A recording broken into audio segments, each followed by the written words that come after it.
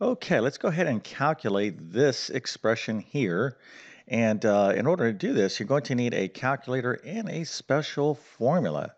Now, if you are watching this video and you're studying logarithms, that's excellent. That means you're in some sort of math class, likely something like Algebra 2 or college algebra, but maybe you're not in a math class, maybe just reviewing mathematics and you want to learn more about logarithms. So that's excellent. Logarithms are extremely important in mathematics, but what we're trying to do here is we want to calculate this expression. So this is log base 3 12. Okay, so again, we're going to need our calculators, and we're going to need a special formula. And the objective here is to calculate this out and get some sort of specific value. So we're going to do this here in just 1 second. But if you think you know how to do this, I certainly encourage you to pause the video and go ahead and work on it. But we're going to get into this and we'll review some basic log concepts in just 1 second. But first, let me quickly introduce myself. My name is John. I'm the founder of TabletClass Math. I'm also a middle and high school math teacher, and over several years, I've constructed what I like to believe is one of the best online math help programs there is. Of course, I'll let you be the judge of that. You can check out my math help program if you're interested by following the link in the description of this video. But basically, I have all the main courses starting from pre-algebra. So I have pre-algebra, algebra 1, geometry, algebra 2. I'm going to be launching pre-calculus here shortly. But I also do a lot in the area of test preparation. So if you're studying for the GED, SAT, ACT, GMAT, GRE, ALEX, AccuPlacer, CLEP exam, ASVAB, maybe a teacher certification exam like the Praxis test or a nursing school entrance exam like the TEAS. All those exams have a pretty significant amount of mathematics on them. And if you don't pass the math section, you're not going to do well on the exam. So we don't want that to happen.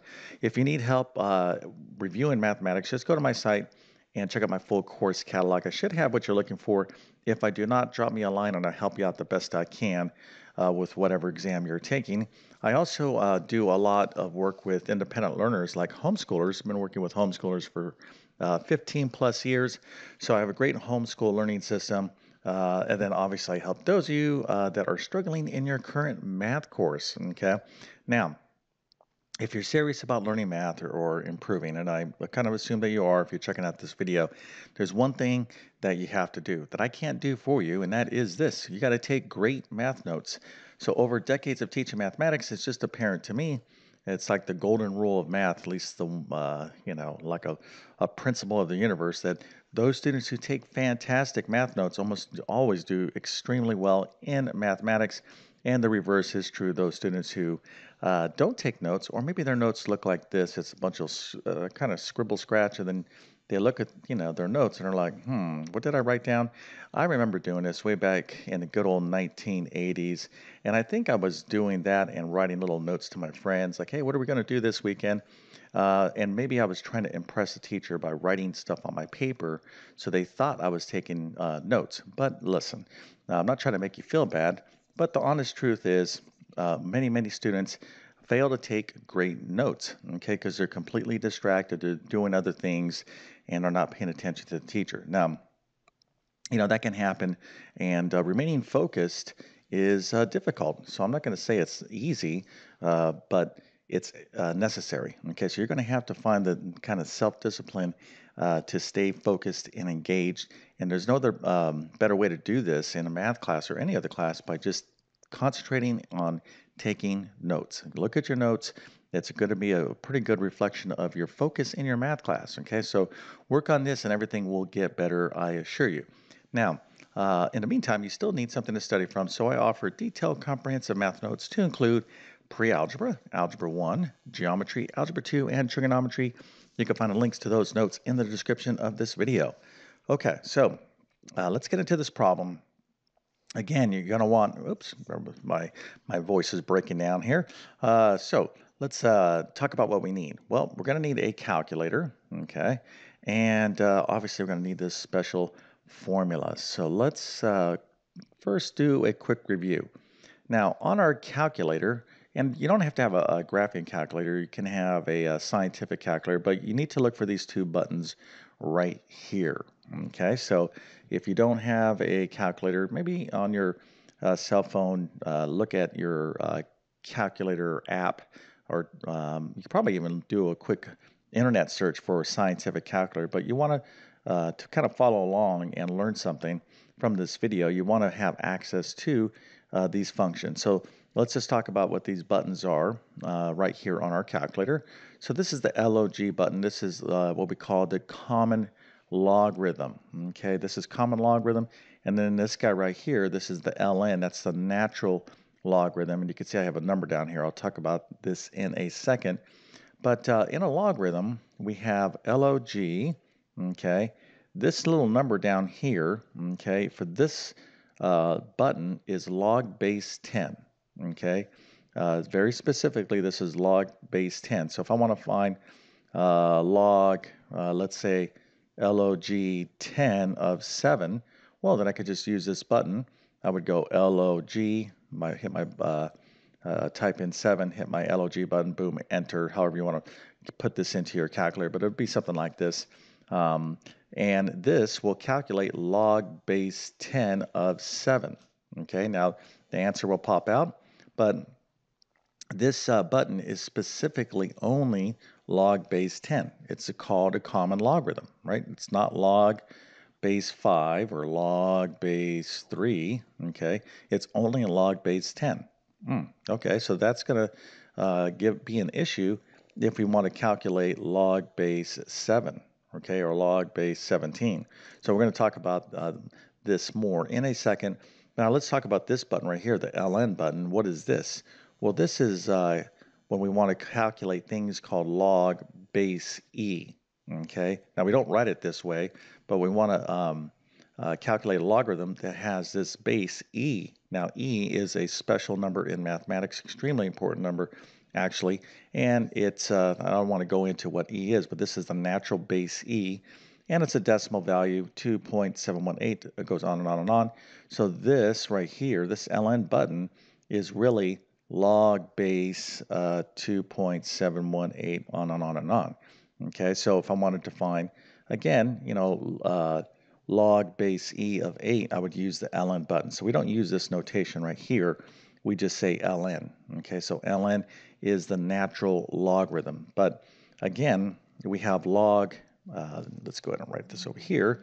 We have a log base E function on our calculator, and we have a log base 10 function. So what happens when we want to find log base 5 or log base 9? How do we do these problems? Okay, because there isn't a log base 5 button on our calculator. Okay, so that's where you're going to need to pay attention to the following. So we can definitely do these problems, but we're going to have to take a quick step with a formula. Okay, and what is that formula? And by the way, if you don't have this in your notes and you're studying this, then you should put this in your notes. This is called the change of base formula. Okay, now it's take a look at what it says. It says log base A of x. That's just a number that we want to take a logarithm of. We want to calculate it, but we can write it this way. Let me go and erase this here for a second. So we have this x right here. We can write, we can find the ln of x, and we have that button on our calculator. Whatever the number this, whatever value this is in log base A, I can find the ln of A. Okay, so we have these functions. By the way, it could be log x over log A. You don't have to use the ln button, but you certainly can. You can get the same answer. Okay, but the bottom line is that we can, we know how to calculate values because we have an ln button, and we also have a common log button. Okay, now let's go ahead and actually see how this works. All right, so back to our original problem, we have log base 3, okay, and we want to find log base 3 of 12. Again, we do not have a log base 3 button on our calculator, okay, but what we do have is access to this handy dandy formula, the change of base formula. You definitely need to know this, okay? So how does it work? It's actually super simple. So this big number right here is going to become the value in our numerator, and then the base down here is going to be in the denominator. And all we have to do is just find log base 3 of 12 is the same thing as ln of 12 divided by ln of 3, and that's the natural logarithm. We could use the common logarithm, we'll get the same final answer, but ln of 12 is going to be approximately 2.4849. There's a bunch of other decimals behind that, but we're going to divide that by ln of 3, and that's 1.0986. And when we simplify this, we get approximately 2.262. And that is our answer. Okay, that's how we go from here to here. We need this formula. Okay. Now, again, imagine if you're, in a math class and you don't, the teacher was teaching and was giving you this formula, but you were distracted because your best friend was talking to you and saying, "Hey, what are we going to do after school? You want to go to McDonald's? You want to do this, that, and other thing?" Listen, you got to be paying attention. There's so many little details that you need, formulas and the like, that if you're not paying attention, you're going to miss stuff, and then you're going to be stuck doing problems like this. But if in fact you knew this formula and you were able to calculate this, then I must give you a little happy face and an A plus for today. Yeah, let's throw in a 100%. Nice job, and let's maybe a little bit of a mohawk as well. But good job. Okay, so but if you didn't know how to do this, you definitely want to write this formula down in your notes. Okay, it's called the change of base formula. And of course, it goes along with the other properties of logarithms that you need to know. Okay, so hopefully this video helped you out. And if that's the case, go ahead and consider smashing that like button. That helps me out. And if you're new to my YouTube channel, hopefully you'll consider subscribing. I've been on YouTube for over 10 years. I already have 1,000 plus videos from basic to advanced mathematics organized. I try to keep things pretty organized on my playlist on my channel. But my best math help will be in my math help program. Okay, so with that being said, I definitely wish you all the best in your mathematics adventures. Thank you for your time and have a great day.